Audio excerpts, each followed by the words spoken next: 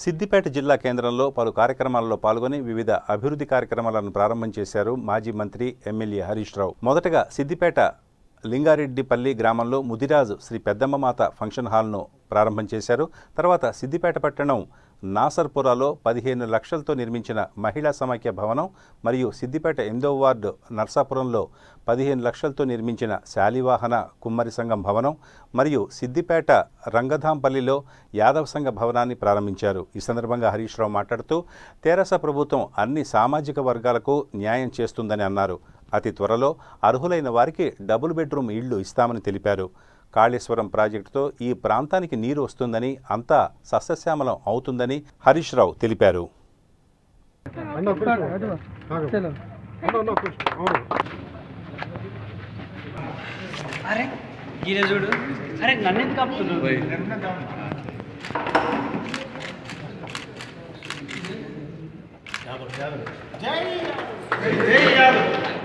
లేకపోతే ఏదన్నా మనిషి చనిపోతాడు, ఇక మళ్ళీ తప్పితే కుండలు వాడతలేరు. కానీ ఇప్పుడు మళ్ళీ ఆలోచన వచ్చింది. ఇప్పుడు ప్రజల్లో ఏమొచ్చిందంటే, లేదా ఈ ప్లాస్టిక్తో క్యాన్సర్ బీమార్ వస్తున్నది, ప్లాస్టిక్ వాడకం తగ్గాలి, మట్టి కుండలు లేకపోతే మట్టి బాటిల్లే మంచి అని ఇప్పుడు హైదరాబాద్ వాళ్ళు పెద్ద పెద్ద బంగ్లాలు మట్టి సీసాలకు పోతుండేవాడు. చిన్న చిన్నోడు ఇంకా మారలే, కానీ పెద్ద పెద్దోడు మారింది, కిందికి వస్తుంది. అంటే ప్రజల్లో ఒక ఆలోచనలో మార్పు వస్తుంది. ఎందుకు అమ్ముతున్నావా బాగాలేకపోతే ఉత్తదేనా అంత ఉత్తదేనే. అందువల్ల ఇలా ప్లాస్టిక్ వాడకం కూడా తగ్గాలి. చెట్లు కూడా మంచిగా పెంచారు నర్సాపూర్లో.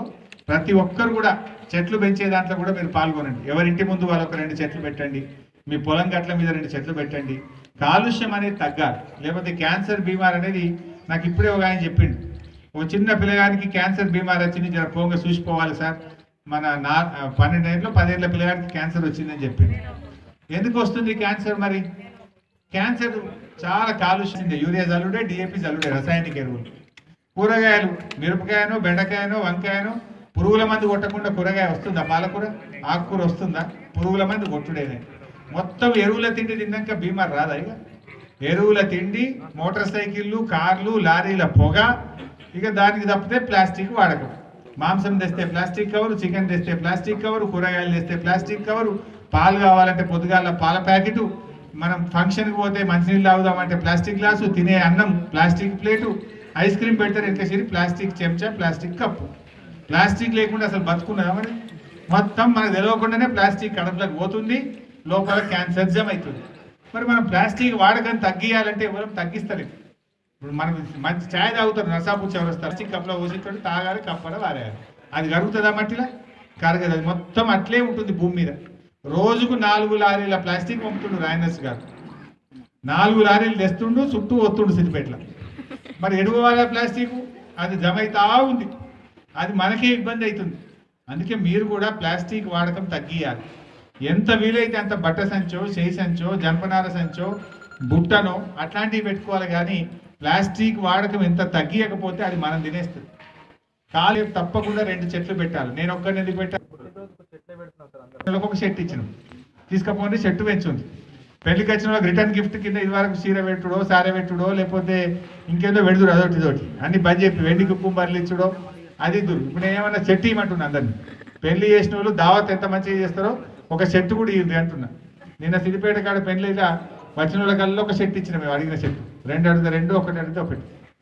మా తమ్ముడు అంటుండే పుట్టినరోజు 21 దినం అయినా, మీ బర్త్డే అయినా మేము ఒక చెట్టు పెడుతున్నాం సార్ మా నర్సాపూర్లో అంటుండే. చాలా మంచిది. ఎందుకంటే మీ పిల్లల బర్త్డే మీరు ఎందుకు చేస్తారు? బిడ్డ సంతోషంగా ఉండాలి, బాగా నాకు ప్రతి తల్లి ప్రతి తండ్రి కోరుకుంటారు. మన పిల్లలు బాగుండాలంటే మీరు 2 ప్లాట్లు కొనిపెట్టినా, తులం బంగారం కొనిపెట్టినా, పైసలు దాచిపెట్టినా అంటే కాదు. అది కావాలి. దానికంటే ముఖ్యం గాలి, దానికంటే ముఖ్యం ఆరోగ్యం. మీరు ఎంత మంచి ఆరోగ్యం మీ పిల్లలకి ఇచ్చిండ్రు అనేటువంటిది చాలా చాలా ముఖ్యమైనటువంటిది. మీరు వెనకటోళ్ళని చూడు, నీకు అవ్వ చూడు మంచిగా 80-90 ఉంటుంది, అయినా గట్టిగా ఉన్నది. మరి ఈ అవ్వ చూడు 40 ఉన్నది, ఆగమైపోయింది, శాతం అయితే లేదు. ఎందుకంటే పాత రోజుల్లో పురుగుల మందు లేదు, ఎరువుల తిండి లేదు, వాళ్ళు మంచిగా ఉన్నారు అప్పుడు. కానీ ఇప్పుడు అంతా ఆగమైపోతుంది.